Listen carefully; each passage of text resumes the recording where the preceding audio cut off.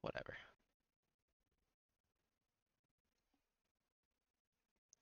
All right, new Heroes of the Storm PTR patch notes as of today, April 16th, 2024.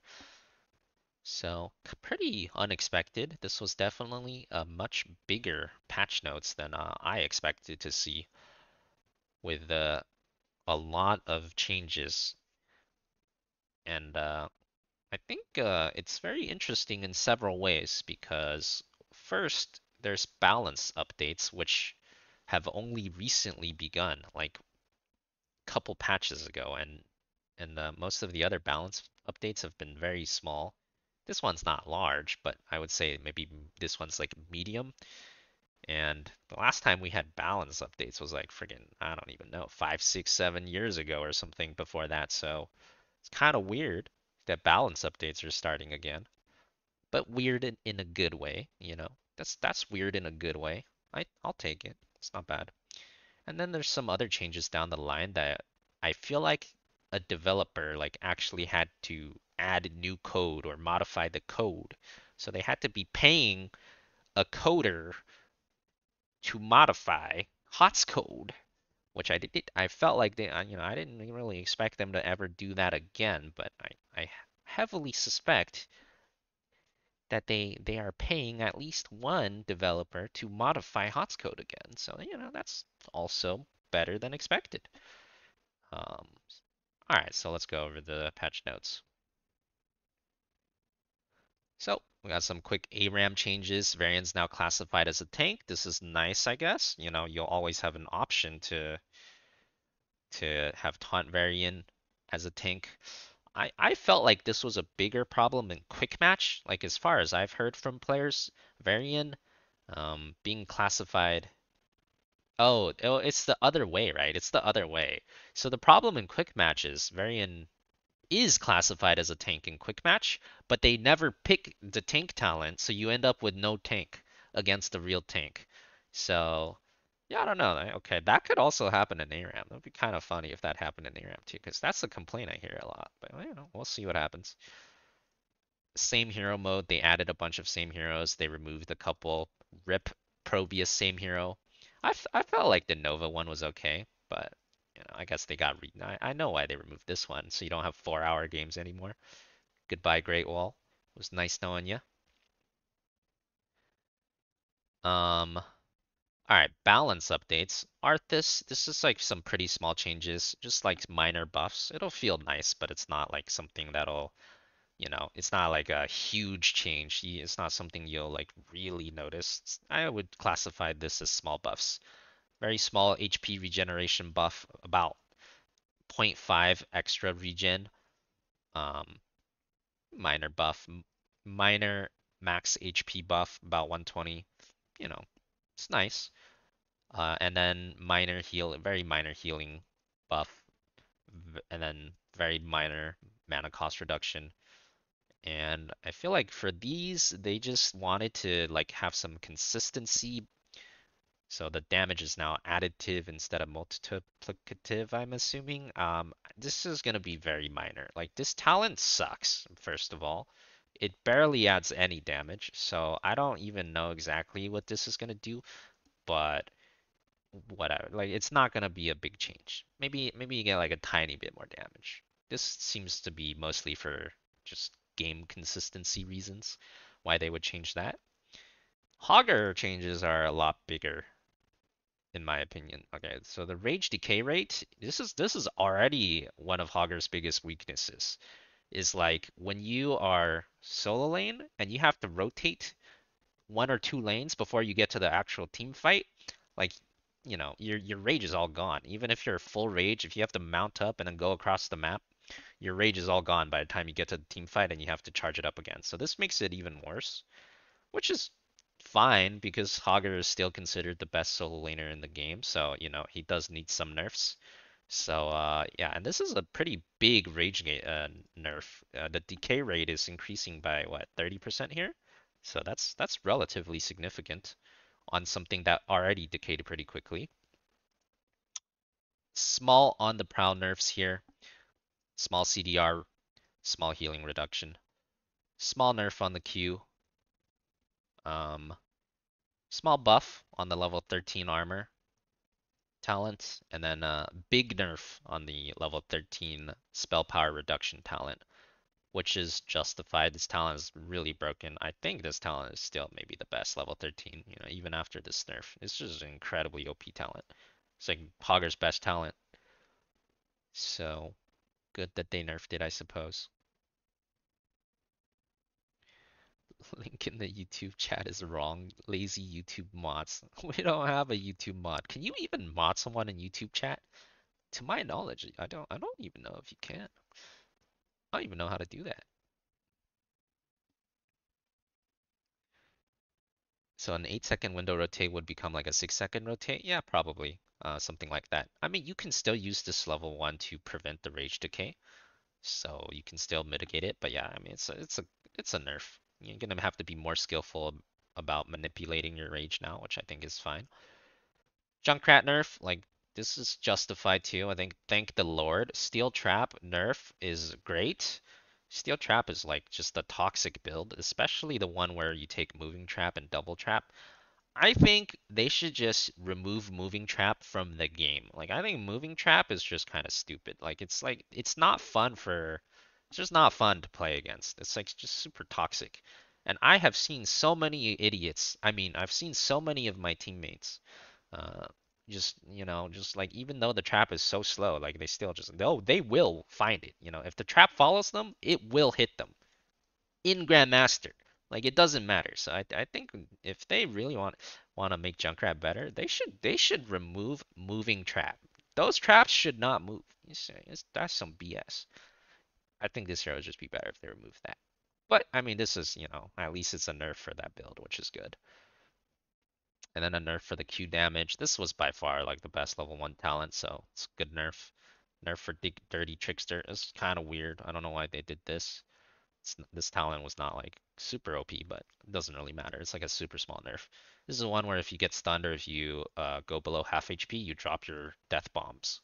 So every 12 to 20 seconds, I mean, it doesn't really matter. Percentage-wise, it's a big nerf, but it's like it's unlikely you're gonna get stunned more often than this anyways. 20 seconds is still really short. Rhaegar, basic attack damage nerf. Well, Rhaegar's already tier S healer, so I think it's fine to nerf him a bit.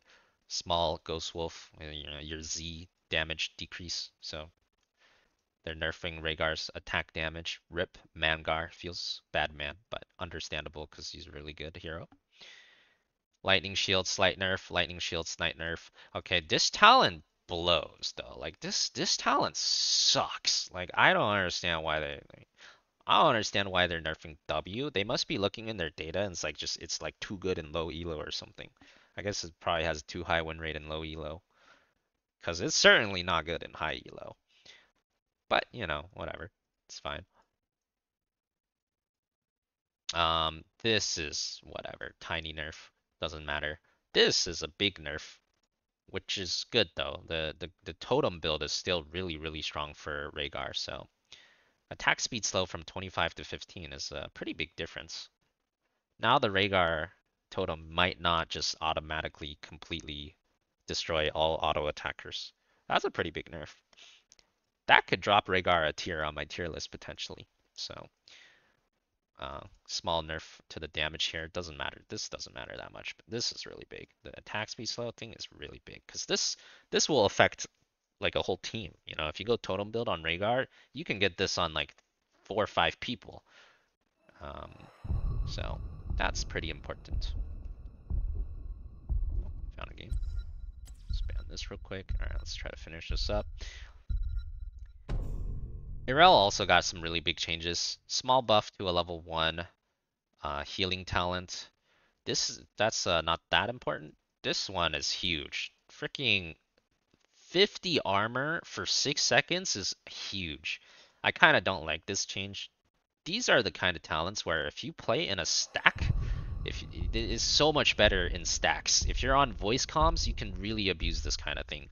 I mean, this is like a D shield for 6 seconds, like a weaker D shield, but it's basically like a D shield for 6 seconds, and it's AoE, so you can apply this on more than one hero, as big as your E range is. This is like the Medivh change, but like, yeah, this is just similar to the Medivh armor change. It's like, it'll probably actually be useful talent now. They want people to use it because no one ever uses this armor talent, where if you hit your teammate with an E, you give them armor.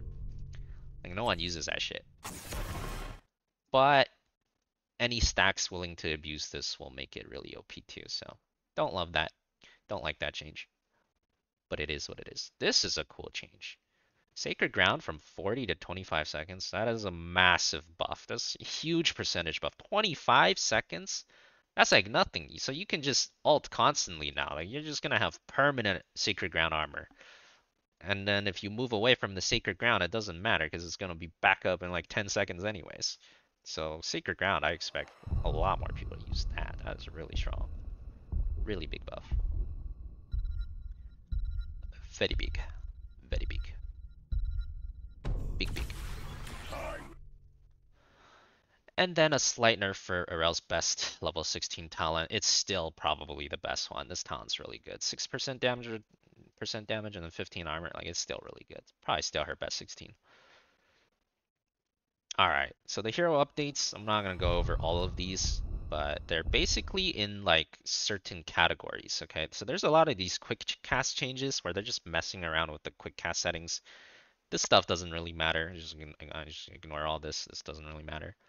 But there's a lot of changes like these where it's like Ruthless Momentum. They added a health threshold indicator. So this is the when you're above 80% HP, your cooldowns cool down much faster, level 1 talent. So this, I feel like this requires some extra coding from a developer.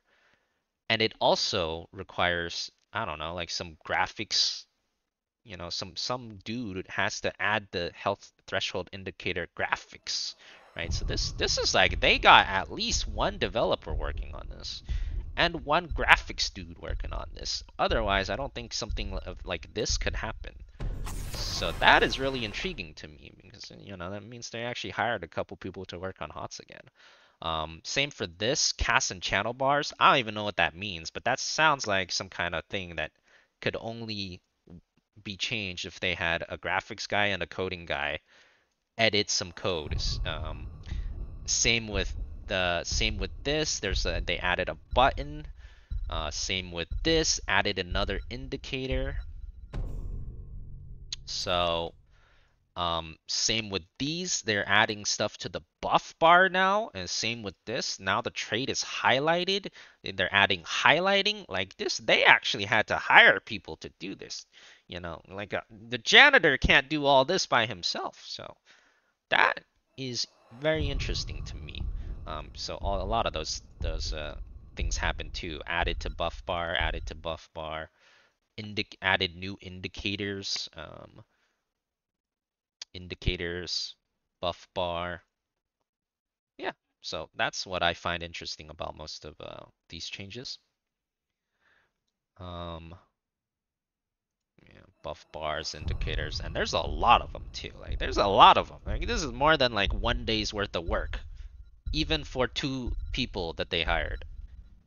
So yeah, very interesting. It's interesting. My 2% chance that HOTS would ever, get updates again, I think I gotta like move it up. Maybe I'm at maybe like 5% to 10% chance HOTS will get more significant updates again in the future now.